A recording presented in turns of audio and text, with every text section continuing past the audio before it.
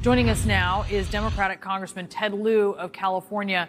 Sir, thank you so much for taking the time to be with us tonight. How concerned are you by these new details in this FBI inventory? Thank you, Brianna, for your question.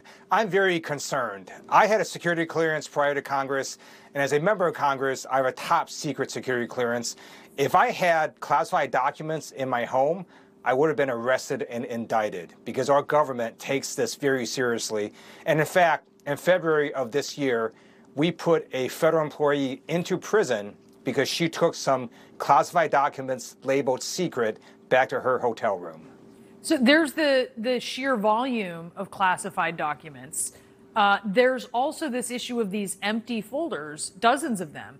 As someone who did serve in the military, what are the potential risks to national security? So there are a number of issues here. One is Donald Trump didn't just have a lot of classified documents. He had documents at the most sensitive levels. Top secret is any document that can cause exceptionally grave damage to our national security. And they had documents beyond top secret known as sensitive compartmented information, SCI. I can't even see those documents without special permission.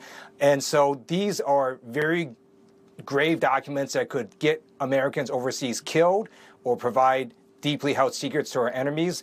On top of that, you have these folders that had classified information that no longer have them. So we need to know, where did that classified information actually go?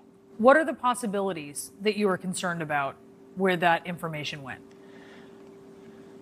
So Trump's lawyer already said that a bunch of people went in and out of that office location where they had these classified documents. And these documents were mixed in with all sorts of other personal belongings of the former president. So there wasn't a very good record keeping or any record keeping at all of these classified documents. And who knows where they went? What if he showed it to a friend because he thought it was sort of cool? Or what if a foreign spy actually went in there and took them? We have no idea right now. Former Attorney General Bill Barr was on Fox today, and he said that the documents belong to the government. He said that he's skeptical that Trump declassified them. He said there's no legitimate reason Trump had the documents at Mar-a-Lago. He's not really someone historically that you have seen eye to eye with. What do you think of what he's saying?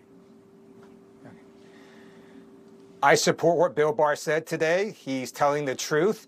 There is no reason for the former president to have any of these classified documents. I think it's important to note that the former president has no security clearance. He lost it when he became an ex-president. Anybody else in America would have been indicted and arrested. I think the law should apply equally, and I look forward to the Department of Justice continuing their criminal investigation. And as they're calling this a criminal investigation, an active criminal investigation, we know they're looking into possible violations of the Espionage Act. They're looking into obstruction. As a member of the Judiciary Committee, do you see evidence that those crimes have been committed so far? We don't have access to the evidence that the Department of Justice has, but just based on the public reporting, it's pretty clear that the former president and his lawyers lied to the Department of Justice. They told them they had given all the classified information back. In fact, they had not. And you see continuing lies, right? You have the former president suggesting that somehow the FBI had planted this evidence, and then later the former president reverses himself and says, no, those documents were actually in cartons that he had at Mar-a-Lago. And then you have the former president suggesting somehow he had declassified these documents. There's no evidence of that. And if they were declassified, what would have happened is the Biden administration would have reclassified them immediately on January 21st, and Donald Trump would still be in the same trouble he is right now. Congressman Lieu, thank you for being with us tonight. We appreciate it.